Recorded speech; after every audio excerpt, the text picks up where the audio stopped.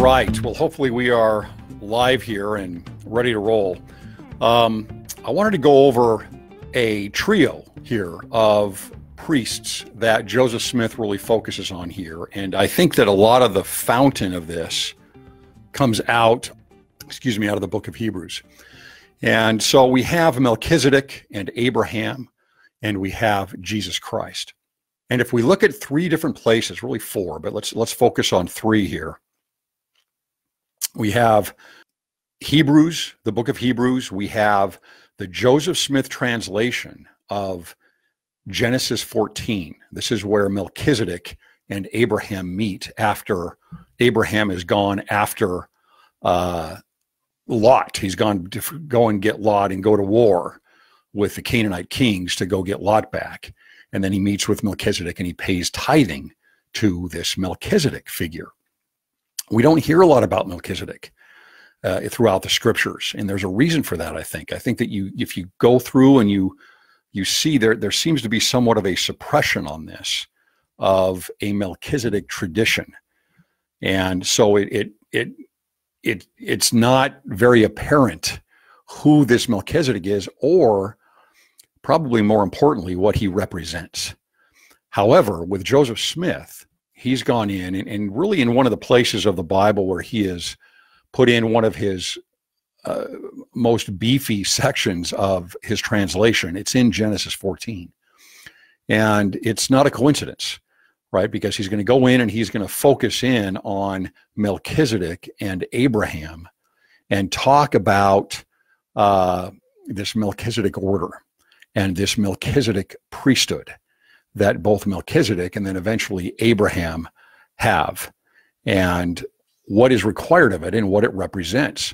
The other place we look at is in the Book of Mormon in Alma 13, where we get a good description of the order of the Son of God, the order of Melchizedek. And that's an important thing to understand, the title of the priesthood and what the Melchizedek figure represents. We get a much greater understanding of the book of Hebrews if we understand the titling here and look at these things as titles and not just descriptions. For example, the order of the Son of God, right? The priesthood after the order of the Son of God is a title. This is a title that, for example, when John wrote his gospel, which was written after the other synoptic gospels of Matthew, Mark, and Luke, he had already had his vision of the book of Revelation, which is at the end of the New Testament. And he much later writes the gospel, and he gives his reason for writing it at the very end. And he says it's because of his testimony and to testify of the Son of God. That is not just saying about Jesus Christ. In my opinion, looking at that, it is a title that he's talking about, the same title that is used over and over again, especially right up front in the book of Hebrews, where we see the Son of God and the only begotten Son. This represents something. Alma does the same thing, where we have this order of the Son of God, and he talks about that. We also have it in Genesis 14 verses 29 and 32. After the order of the Son of God. Again in Mosiah, I believe it's 13 or 14, Abinadi gives us a description of really titles of why Jesus Christ is the Father and also how he is the Son. So these are titles given to Jesus Christ. And he says that Jesus Christ is the Son because of his condescension, because he came down to earth, was born of a woman, and took on the sins of the world, right, and lived a mortal life. That's what the Melchizedek priesthood is really all about. It is about heaven coming down to earth and reaching down. And so it would be the condescension of Jesus Christ, the condescension of God. And that's what the Melchizedek priesthood represents. It's all things that are spiritual. We learn that in sections 84 and 107. And so the focus of this trio here of Melchizedek and Abraham and Jesus Christ are brought together in these three basic areas of the book of Hebrews, Joseph Smith translation, Genesis 14, and Alma 13. And the principle that brings them together is that of faith. And Hebrews makes it very clear, as does the other two references, that faith, when they talk about faith, they are specifically talking about faith in the sacrifice, the atoning sacrifice of Jesus Christ. That's what brings everything together. So if we were looking at Hebrews 1:1, starting right off with faith, and Alma 13:4, and Genesis 14, verses 29 and 32, we see that it is faith in Jesus Christ's atoning sacrifice that is what the Melchizedek priesthood is all about. And we've gone through all the epistles in the New Testament. We see the difference between what faith represents, which is in the grace of God, and what works represent down here, which is in the law or working toward justice. That's what we bring to the table, is our works. We can't work ourselves way back to God, and we're always in debt to him. And so it's grace that ultimately saves us and gives us the opportunity to return to God. But the Melchizedek priesthood is about that grace and about the faith in that atoning sacrifice. The Son of God is really, you think about, another place we can look at for a tradition of Melchizedek is the Essenes. And the Essenes were a Jewish sect that lived in the wilderness in Palestine, probably down in Egypt. And they have a Melchizedek scroll. And in this Melchizedek scroll, it shows that they are waiting for the new Melchizedek. Right now, why would they be waiting for a Melchizedek or a new Melchizedek? The reason is because there is a tradition that is not found in the Bible, unless you really look closely for it, of a Son of God that would be born into the world, and that it would be God, and that he would be born into the world, and that he would come as a Messiah, and that he would fulfill the role of Melchizedek. And this is not obviously the same person that Abraham met with, but the title of Melchizedek is the same title, or goes hand in hand with the title of the Son of God. These are titles that, think about a coronation, where someone is given, even in, the king or queen of England and the prince and the princess, they're given several titles when they go in and are coronated. This is the exact same thing about the king of Salem, which is Melchizedek. Melchizedek means in Hebrew, it's king of righteousness, Melchizedek. And it also then would be something similar to a description or a title that we get of Jesus Christ, which is Prince of Peace. Salem is peace, or Shalom. Salem is peace. And so we get these titles around something that would be familiar with a figure of royalty or someone being crowned. And all of these titles come together then in what would be similar to a temple drama or a coronation, which would go hand in hand. It used to be anciently that in the temple, there used to be a temple drama. We don't know much about this. What we do know is that the Psalms are temple scriptures. They come from the temple. They're founded in the temple. They're kind of garbled up. They appear to be completely out of order of the way that they should be, but we can look through there and we can see several things that give us an idea of what a temple drama would have been, including a coronation of the Davidic king that would go in to the temple, pass through, and go into the Holy of Holies and sit on the throne of God as a king. And this would make him the Son of God as well. He also went in a role acting as the Son of God and acting as Jehovah.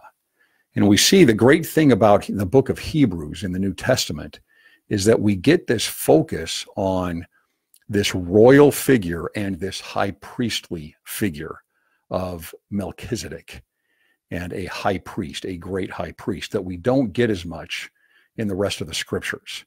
And so we see that if we were looking back at the crucifixion, and we see above the cross, Jesus of Nazareth, King of the Jews. This is not just a mocking of him, but this is saying what he and his followers were claiming, that he was the Son of God, this tradition that had been squelched, that's who he is.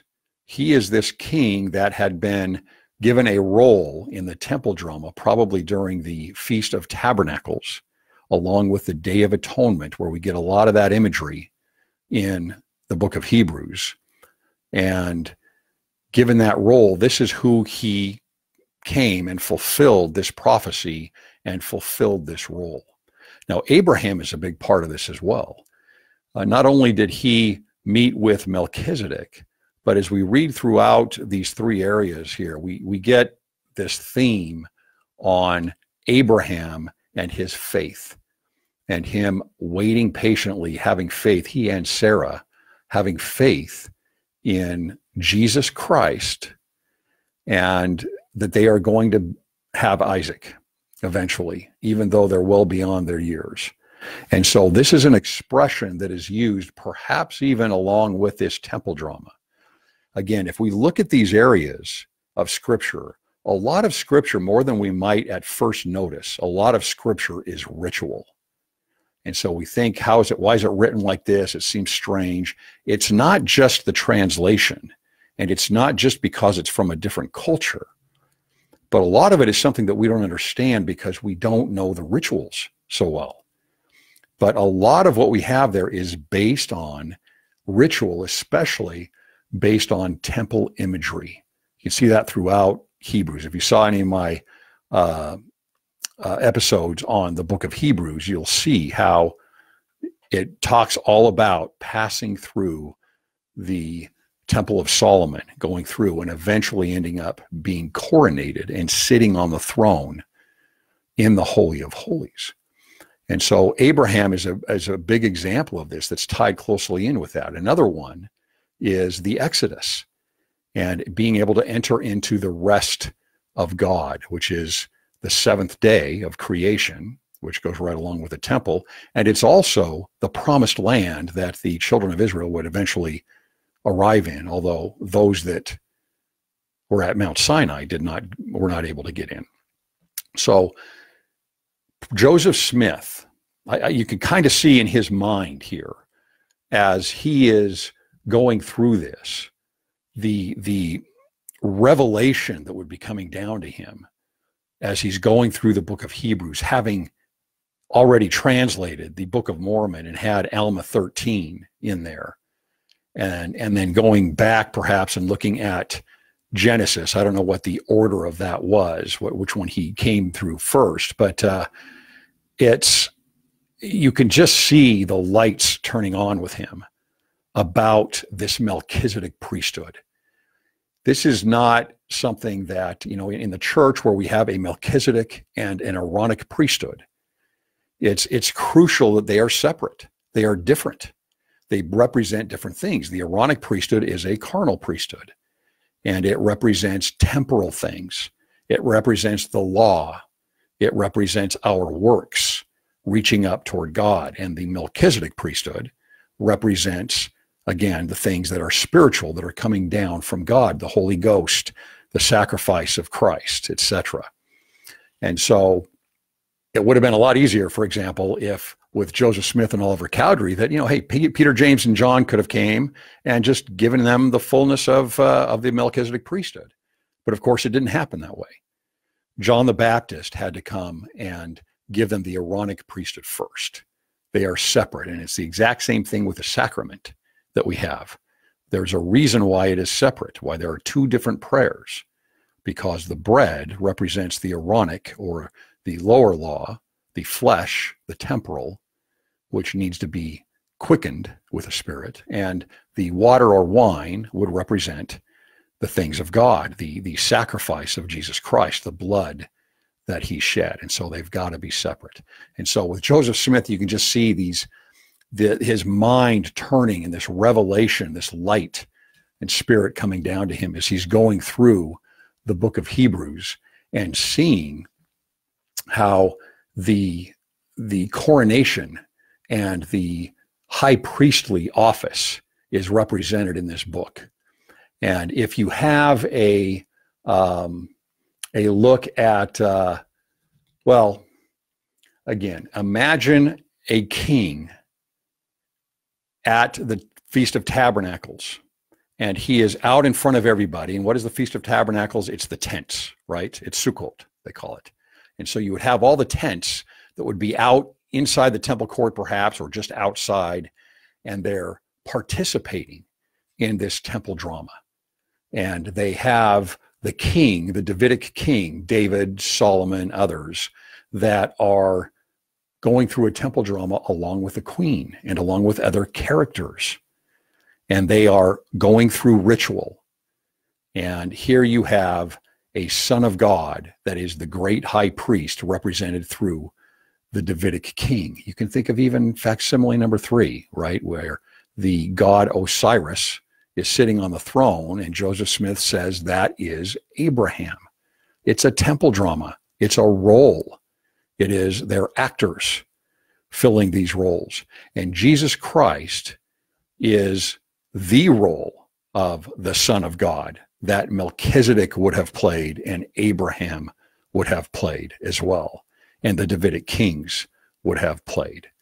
And so this priestly trio of Melchizedek and Abraham and Jesus Christ are brought together so well in Hebrews. We understand from this that Jesus Christ is not just the Redeemer. And that is obviously the focus, is his sacrifice. That is his mission. But he also was a restorer and receiver of, well, a dispenser of the fullness of the gospel and of the priesthood keys in his time, right? He was a great high priest. He was a Melchizedek priest, restoring all of the gospel to the earth, which they did not have. They only had, for the most part, the Aaronic priesthood for a very long time, for centuries and centuries. And so Joseph Smith, if you go through these places, I highly recommend that you go back and look at Joseph Smith translation, Genesis 14. I think there's 15 or 16 completely Joseph Smith verses in there that go over this. And then look at Alma 13, and then come back and look at least looking at Hebrews 11 through 13. And imagine the temple drama that is playing out. Imagine the temple imagery that is happening here, and the representation of a Melchizedek priesthood separate from an Aaronic priesthood. And imagine why Jesus, coming through in what they called a triumphant entry, which really wasn't triumphant. He hadn't conquered anything. It's a royal procession, right? It's part of the drama. That's the way I see it anyway. He comes through on the donkey, comes into the gates of Jerusalem from the outside, and where does he end up? He ends up at the temple. Of course he does. And what does he do there? Just like the high priest on the Day of Atonement, he cleanses the temple. And so Hebrews is kind of the crux that we have of this theology. There's so much LDS doctrine found in that book. Highly recommend that you take a very close look at it and review it often. I appreciate your time. Thank you.